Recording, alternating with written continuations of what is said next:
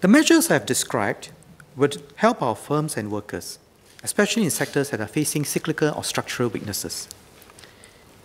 Even more important is how we'll increase our growth in the medium to long term, so as to sustain our potential growth of 2 to 3%.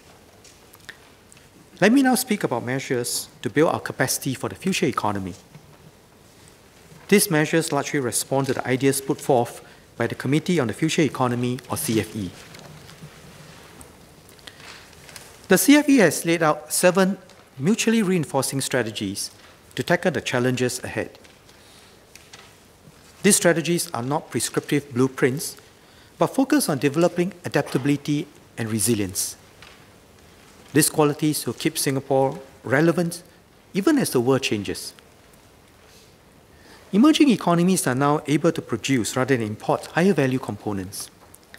There is also a growing consumer class in many Asian cities. Even as we stay open and connected, we have to understand our global partners and customers much better and more deeply. Our enterprises and people will need to venture overseas and to immerse themselves in these markets to gain deep insights. Technology is reshaping businesses, jobs, and lifestyles across the world. We must spot the opportunities in the digital economy and make the most of our strength as a nimble, well-educated, tech-savvy society. As we mature as an economy, we must compete on the quality and novelty of our ideas and our ability to create value.